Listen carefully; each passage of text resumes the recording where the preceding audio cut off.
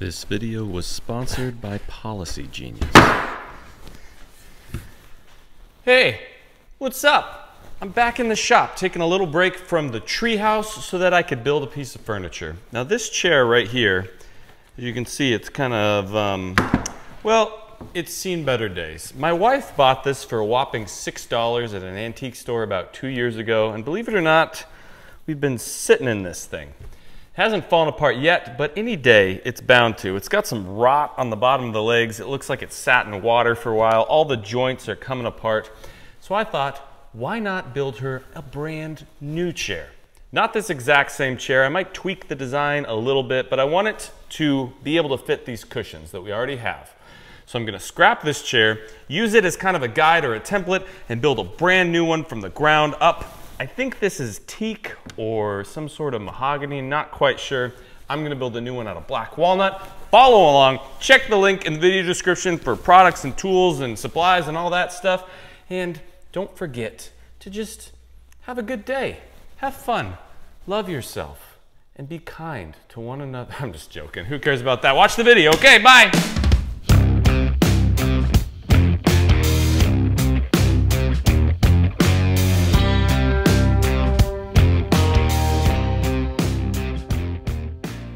Now this build's a little different than my normal builds because normally I'm building stuff from the ground up. But with this, I have to tear this thing apart before I can rebuild it, which is either going to make it easier or harder.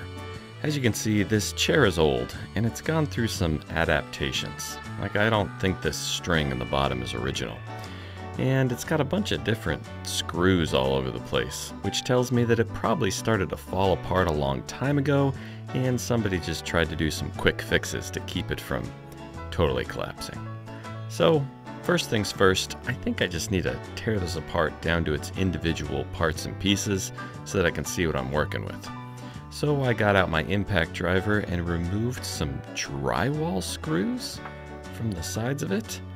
Along with the drywall screws, there was a couple of these really ancient flathead screws.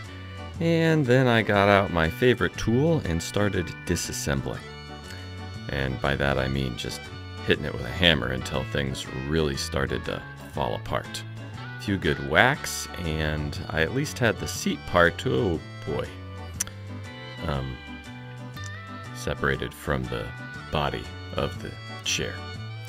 Now I'm going to rebuild this in two separate parts. The first part is going to be what you see here, kind of the base structure. And the second part is going to be this thing, the seat structure. Now in the original chair, they incorporated the seat structure into the base structure, so it was all tied together in one piece. But I really think this made the chair a little weaker.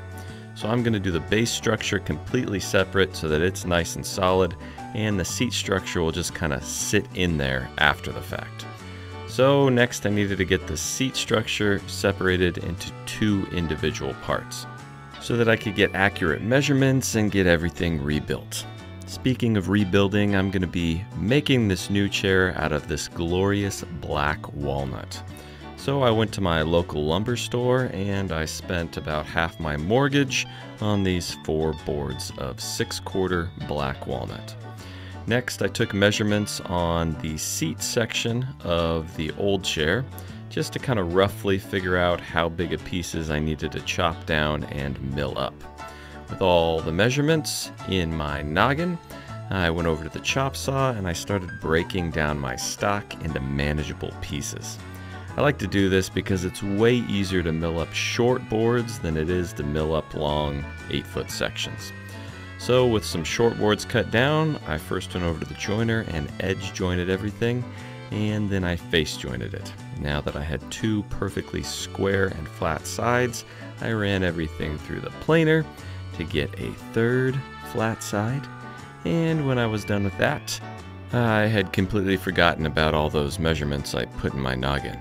So I went back over and re-measured the seat section to get the correct width that I needed to cut down this walnut to make the outside frame of each seat piece. That width was right at 2 inches, so I set my table saw to 2 inches and I started ripping down pieces.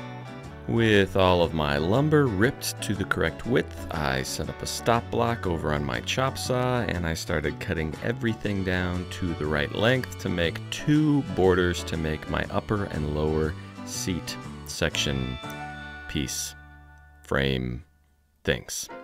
It's gonna look something like this. 2 sides and a top and a bottom. And then all those little slats are gonna run in between, but we'll worry about that in a second. For now, we're just focusing on the frame and making sure that it's the same size as the chair that we tore apart, which it is. So, on the right track. Now for those little slats in between. I went back over to the table saw and I ripped down some thinner pieces of black walnut, this time to 1.25 inches. Now in the original seat, only the back had slats. The lower section had that weird jute rope stuff. But since the cushions I'm going to put on these seats are pretty thick, I decided to opt for slats on both the back and the base, since you're not going to feel the slats through those thick cushions. And I don't want to mess around trying to weave rope, because I'm a woodworker, not a rope worker. Now with the 2 side pieces on the border and then all 5 of these slats on the inside, that's a lot of pieces to get lined up. So I decided instead of trying to do them all at once, I would just go ahead and get the border joined together, not glued up, just dry fit together. And with that securely in place, then I could kind of figure out how to, fit all my slat pieces in between it. So using some of these awesome Rockler quick grip clamps, I just hooked my frames together and started marking out for my dominoes. That's right, I'm going to use dominoes. I know you might not approve, but I don't care. So just deal with it. And using the domino joiner, I mortised out all my holes in the frame so that I could dry fit it together with some 8 by 50 millimeter dominoes. So with all of my frame pieces mortised out, I inserted all my dominoes and dry fit the entire frame together, like you're seeing me do here. That's why I mentioned that I did it. That's kind of how this whole video thing works. I say what I'm doing as I'm doing it. So I guess it's a little redundant that now I'm telling you that I'm saying what I'm doing while I'm doing it, because obviously that's what I'm doing. Anyways, we're getting off track. Once I had my frame dry fit together, I did the exact same thing to my other seat section frame, and now it was time to start laying out exactly where we wanted our slats to go. Now I wanted them to be evenly spaced, so I grabbed this handy dandy woodpecker's even spacing guide gauge thing. It's basically like an accordion you just pull apart, and those individual points, they always stay even. So it's really good for marking out things like this that you all want to be even. Anyways, once I had all 5 of my slats marked dead in the center, I transferred that line from my lower portion onto my upper portion. That way I knew they would all stay parallel. I just did this by squeezing the boards together and using a square. And boom, I have all my marks for the dominoes for my slats. Next, all I had to do was, well, use the domino joiner again to mortise all those holes out. There's going to be a lot of domino joining in this video, so let me just stop you right now if you're getting upset saying, oh, I don't have a domino joiner, oh, it's expensive. You could just use a Dalek jig. Quit whining. Next, I wanted to make my slats sit inside the frame just a little bit to give them just a slight reveal. So I took them all over to the planer and I planed them down. I did this before mortising out the holes in my slats. Now you can see they have just a little bit of a reveal inside of that frame. Next, I needed to mortise out the holes in the slats themselves. Now because I wanted these holes to be dead center in the middle of each slat, and I had 10 slats to do, I thought I might as well throw together a quick little jig. I just did this with some scrap pieces of walnut and some double-sided tape, and I taped the pieces right onto the little fence for my domino joiner. Then I can just slide one of these slats right in between and make sure that I drill out the exact same hole on every single slat every time. So I just clamped my domino joiner to my workbench, then I'd slide in a slat, and I'd just pull the back of the domino joiner towards me. And bada bing, bada boom, zip zap zoop. I had a perfectly mortised out hole right in the center of each one of my slats. With all my slats mortised out, next I wanted to soften the edges just a bit before I glued everything up. So I chalked up an 1/8 inch round over bit in my little trim router, and I just hit every single edge of each one of my slats. That's 4 edges for 10 slats, so that's 40 edges I had to do. But it went pretty quick. Next, it was time to finally glue up the 2 parts of my seat assembly. Now, the way I'm gluing this up is I'm gluing in the frame pieces on either side, and I'm only gluing 1 slat piece in place. The other 4 slats I'm just gonna let float with just dominoes, no glue, because those slats are gonna be sandwiched in between that top and bottom rail, so they can't go anywhere. So really, I just used minimal glue. This way I don't have to deal with a bunch of squeeze out and clean up, and it's gonna be just as strong. So after applying glue to those 3 dominoes, I just inserted the other dominoes, nice and dry like my mom's meatloaf. And then once I had all my dominoes inserted, I slid on those slats. I think you call these slats. I mean, I don't know what else to call them. They're skinny, straight pieces of wood. It could be staves, maybe? No, that sounds dumb. I'm going with slats. With all my slats and side stiles inserted into my bottom piece, I did the same domino pattern on the top, just gluing 3 of those 7 dominoes and slap it on my top piece. You can see I get squeeze out on every single one that I added glue to. Can you imagine the cleanup mess if I had added glue to every single slat? That would have been a lot of glue squeeze out, and completely unnecessary. In no time, my seat assembly was all in clamps, and I could start focusing on my leg assembly. I just don't know exactly where to start. I guess I'll start the same way I started the other parts, and that's just break the old chair apart into its individual components. So back to my hammer whacker, and pretty soon I had one side of the leg assembly all disassembled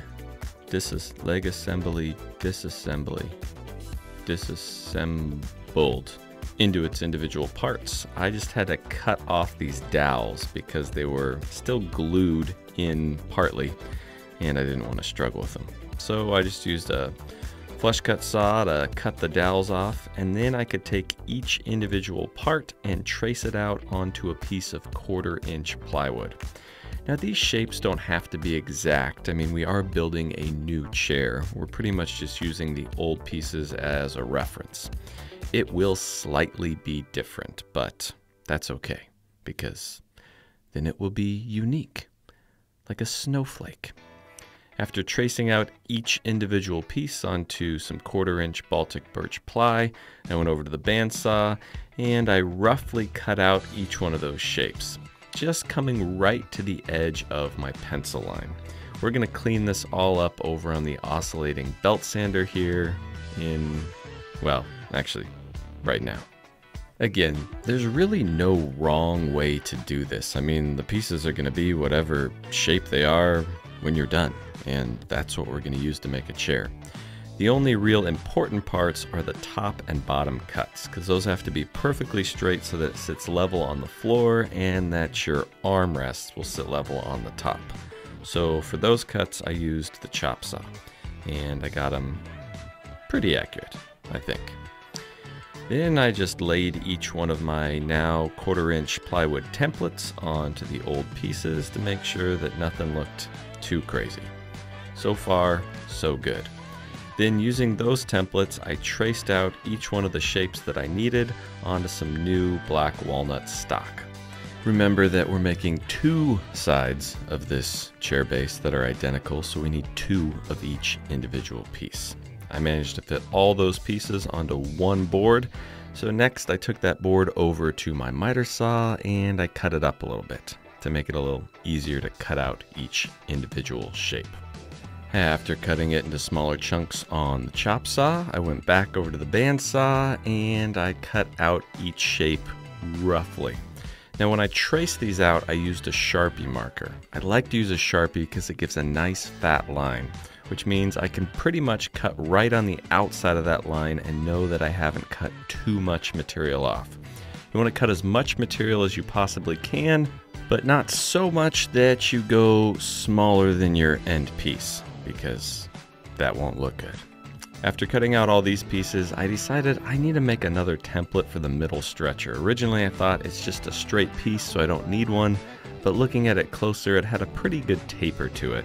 So instead of doing a taper jig on the table saw, I just went ahead and made another template for that middle stretcher as well. Then with all of my pieces roughly cut out, I decided to send them all through the planer and just thin them down a little bit. Make the chair look a little more sleek and feminine and sexy. Can I say those things about a walnut chair? I mean, I just did, so apparently I can say them. The real question is, should I say them? I feel like that's been the question I've asked myself my entire life. Anyways, I'm getting off topic. Next, I took my templates and using double-sided tape, I stuck them to the top of each one of my roughly cut out pieces, and we were ready to head to the router table. Oh, hey, how's it going? This video is sponsored by Policy Genius. Now, if you're not familiar with what Policy Genius is, it's a website that allows you to get quotes for life insurance quick and easy, and it simplifies the entire buying process. Now, I'm going to tell you the truth. I did not use Policy Genius when I got life insurance because I didn't know it existed. But boy, do I wish I had used it. Because when I got life insurance, it was a pain. I was calling around different places, getting different quotes, filling out paperwork. It was exhausting. Policy Genius takes all that headache and hassle out of the equation and makes it very simple and easy to find great quotes for life insurance. You don't believe me? Just check out this. Policy Genius was built to modernize the life insurance industry. Their technology makes it easy to compare life insurance quotes from top companies like AIG and Prudential in just a few clicks to find your lowest price. With Policy Genius, you can find life insurance policies that start at just $17 per month for $500,000 of coverage. They're not incentivized to recommend one insurer over another, so you can trust their guidance. There are no added fees, and your personal information is private. No wonder they have thousands of 5-star reviews on Google and Trustpilot. Oh, sorry. You're probably wondering, all right, all that information is great. I'm very interested, but how do I sign up? What do I do? Well, that part's incredibly easy. You just do this. Just head to policygenius.com/bourbonmoth or click the link in the description to get your free life insurance quotes and see how much money you could save. You guys, I'm serious. Check out Policy Genius. Look into getting yourself life insurance. They make it crazy easy, and you'll have the peace of mind of knowing that if something happens to you, your loved ones are taken care of. Thanks to Policy Genius for sponsoring this video. Now, back to building a chair. Now to cut out each one of my individual pieces, I'm using this pattern routing bit from Bits and Bits. It's a spiral upcut, downcut, bottom mount bearing. I don't know what you call it. It's available on their website and it looks like what you see on the screen here. Bottom line is this thing is awesome for template routing because you can go any direction you want on the grain and do end grain like you see me doing here, no problem, and I never get any kickback. I'll include a link to this bit down in the video description, and I even have a coupon code so you can get it at a discount. The trick is you just want to cut your shapes pretty close to the size of your template so you're not removing a lot of material at once.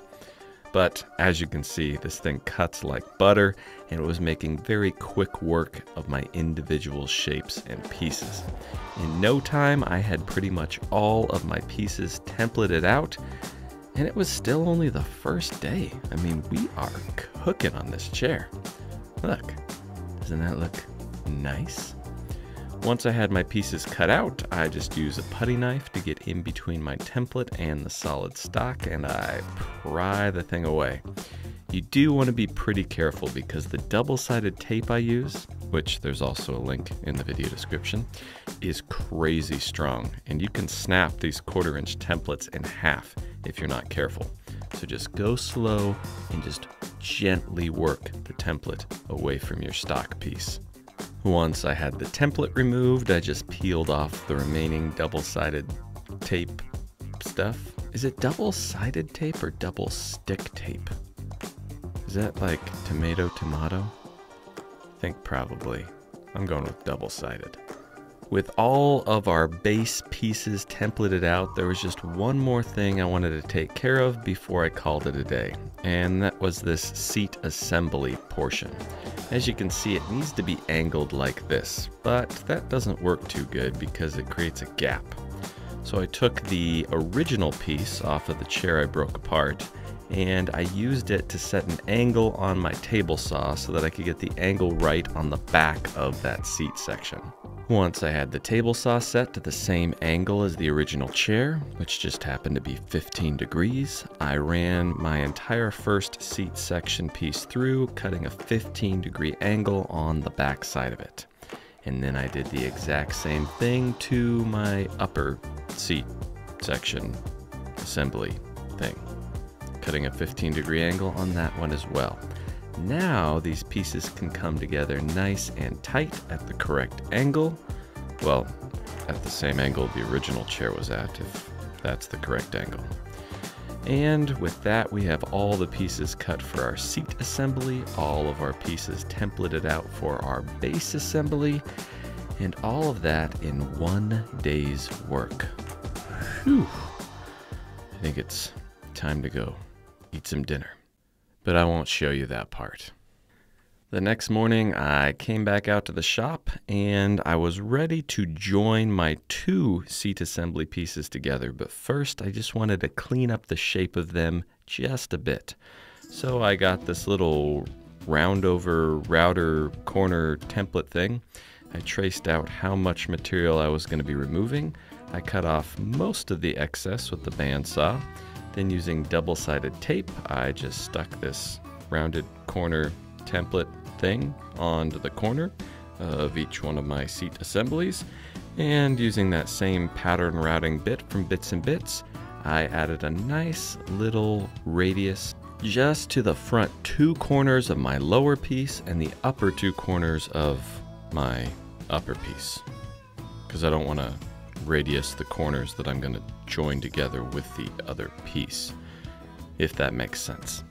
Anyways, pretty soon I had these nice radiuses and it was looking a little cleaner. I also got out a 1/2-inch round over bit. No, that's wrong. Pretty sure it was a 1/4 inch round over bit, and I rounded over the front portion of my chair, kind of where your legs are gonna hang over, just to soften the edges a little bit. And then it was time to glue my upper and lower seat frame assembly together. Now, because this is at an angle, I didn't want it to slide around when I tried to clamp it up. I didn't have any salt in my shop, but I did find this packet of sugar, so I just sprinkled it on top of the glue. Now what this does is add a little grit to the glue so that when you clamp up your angle, it doesn't want to slide on you because it catches on the grits of that sugar. It actually works pretty good. And with that thing in clamps, I set it aside and it was time to start working on the joinery for all the pieces that I templated out yesterday on my base assembly.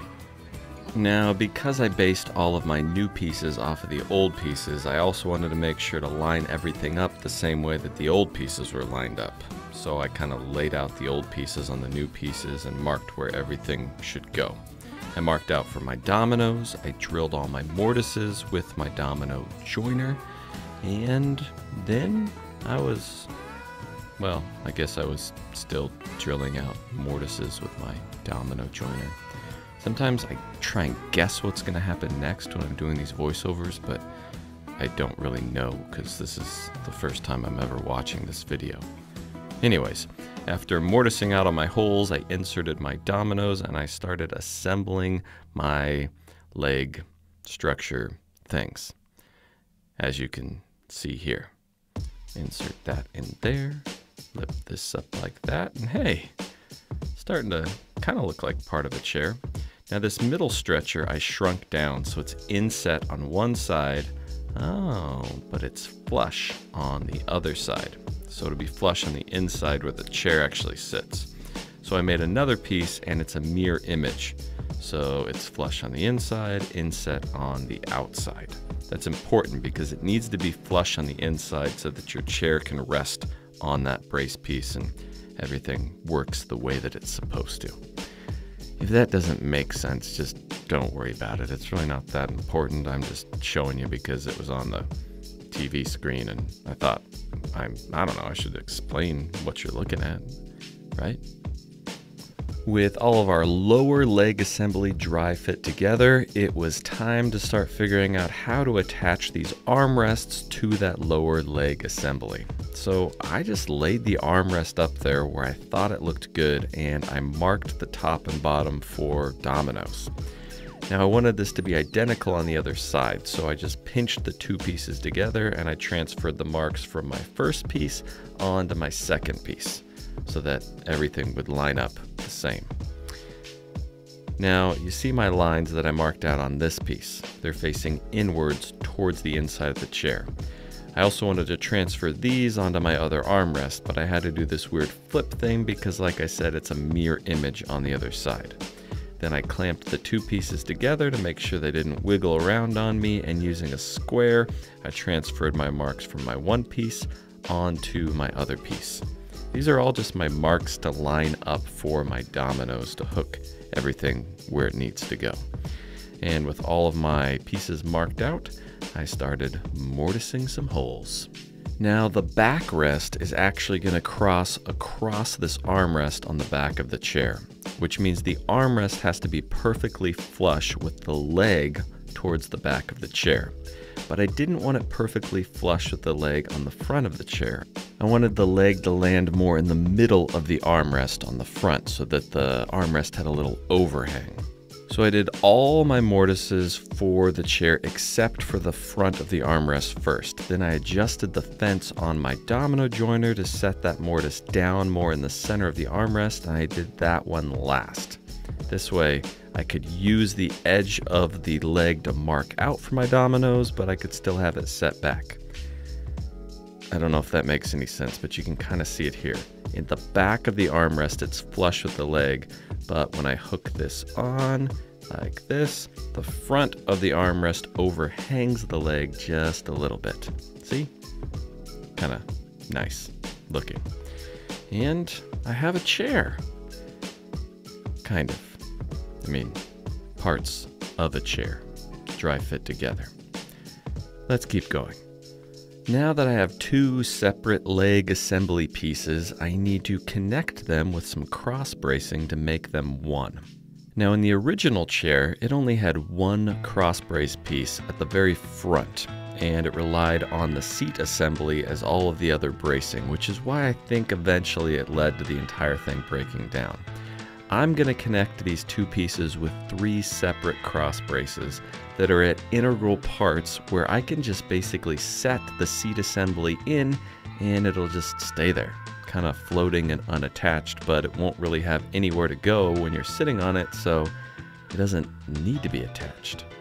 Anyways, once I clamped all my pieces in place and I set my seat assembly in there to make sure it landed where I wanted, I figured I have my front brace, my middle brace, and my back brace. These will all catch that seat assembly very nicely.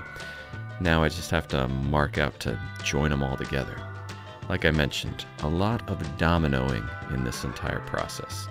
So I marked for all of my dominoes and then I started disassembling my pre-assembly to mortise out a bunch more domino holes. I feel like I used like 80 dominoes in this one chair, but what are you gonna do? After mortising out all the pieces on my individual leg assembly sections, I mortised out holes at the ends of all of my connecting stretcher pieces. And then I was finally ready to connect the entire thing into one unified chair. Again, this is just a dry fit. I really wanted to make sure all these pieces fit together the way they were supposed to before I added glue to anything. And what do you know? Darn it, already broke. I'll just plop this back in here, pretend that didn't happen, squeeze it together, give it a little push, give it a little wiggle, and a twist. And what do you know? I have all of the pieces cut and fit together for my entire chair. Now I just gotta thread this seat assembly in the back there because that's the skinniest part, where it's flush right against that back leg. Give it a little wiggle, and wow, that's looking pretty good. It almost looks like a chair. Like a pretty rough chair. A lot of pretty sharp angles and edges still. So we gotta do something to fix that. At this point, all of my pieces were done and cut and assembled. But as you can see, everything's very square and rough and rudimentary. We want to class it up a little bit. Give it a little more shape, a little more flair, a little more pizzazz. Which in my mind means just kind of rounding everything over to soften it up a bit. So I grabbed the 1/4-inch round over, and as you can see, after doing one arm, it gives it a nice little subtle, I don't know, roundy over looky thingy. I also didn't like how thick the front of the armrests were, so I marked on each one where it met the leg, and I decided to taper them down towards the front just a little bit to give them a thinner profile at the front of each armrest. I did this by just going over to my oscillating belt sander and just eyeballing it by hand, just tapering that front down until it got to a point that I thought it looked nice. After doing one, I tried to just match the other one as close as I could, keeping in mind they're separated by the width of the chair, so you're never really going to be able to compare one right next to the other. But as you can see in this side profile, that nice little taper up towards the front just gives it a little extra shape and makes it look that much softer and cleaner. You might also notice I took the time to add a round over to every angle on the base of the chair that I could. So at this point, instead of this boxy thrown together chair, it's starting to look like something. Something you could sit in and drink a glass of whiskey and tell stories of the days of old. I don't really have any of those stories because I'm not that old yet, but one day I will tell the stories about today and the chair I built, and because I'm old, I will be telling a story of the days of old. Anyways, next I started just throwing glue in all my joints. I decided to do this glue up in 2 sections. My 2 side leg assembly pieces first, and then once those were dry, I would glue in all my cross braces and glue on my armrests. Now because this is at an angle, the clamp wanted to slip on the back. So I just clamped on another little clamp first as a catch for my clamp so that it couldn't pop off. Essentially, I clamped my clamp, and that seemed to work just fine. As you can see here in this delightful sped up version. Put my little clamp on the back, put my big clamp from back to front, and squeezy squeezy, out pops the glue. That's just what you want to see. After that glue was dry, I removed all the clamps for that glue up, and it was time to glue all my cross braces together and get this thing assembled. And I'm ready for it too. I'm tired. I need a place to sit down. So I put a little glue on my dominoes, trying to use as little of glue as possible while still using enough glue to hold it together, because squeeze out is just a pain, especially when everything's all rounded over and nice. It just makes it really hard to sand in there. Anyways, pretty soon I had all my cross braces in place, and now all I needed to do was glue on my armrests. So I squeezed a little glue in all my mortises, added my dominoes, and I plopped those things on. I'm not even going to put clamps on these. It was such a nice, tight friction fit, and I mean, it's not like it's going to fall off of there. So I just added my glue, tapped them in with the mallet, and let them sit until the next day. In the morning, I came out and removed my clamps. Everything was set up nice and secure. I took my seat assembly out. Hey, how's it going? And I gave everything one more once over with the sandpaper to get rid of any squeeze out or glue fingerprints I might have left behind. Then I pulled out some Rubio Monocoat Pure and I started polishing the entire thing up. And boy, does that walnut start to pop. And this thing is looking clean. You know, I never told my wife I was doing this. I just took the old chair out of the house and broke it into pieces. But I gotta think she can't be mad once she sees the new chair. I'm probably not even gonna tell her I did this. I'm just gonna replace the old chair with the new chair and see if she ever says anything about it. I mean, you guys agree. This one looks better than the other one, right? And just like that, in 2.5 days, I managed to get the entire chair rebuilt, put back together, and I finally had a place to sit down.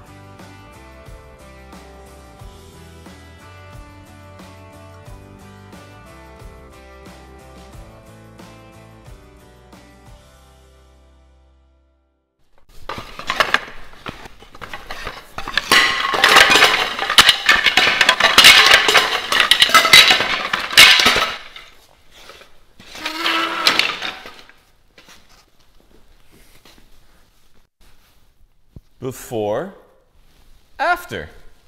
That was actually a ton of fun to recreate something that already exists. I know it was a little easier because I was able to take that apart and use some of the parts and pieces to get measurements, but honestly, there's no reason you guys can't build a chair just like this. Just go for it. Or go find a chair that you like at a thrift store and take it apart and rebuild it yourself. It's a good practice to just kind of build your skills and you get a nice chair out of it. Make sure you check that video description down below for links to all the products and tools that I use. There's also a link down there to our Patreon page where you get a bunch of behind the scenes footage, you get extra access to me, weekly live streams, you get discount codes, all sorts of great stuff over there. You can watch the videos without commercials. I mean, if you're not signed up for Patreon, go do that. There's also a link to our website where you can get sweet merch, t-shirts, hats, all sorts of stuff. Until next time. Just gonna sit here and take a nap.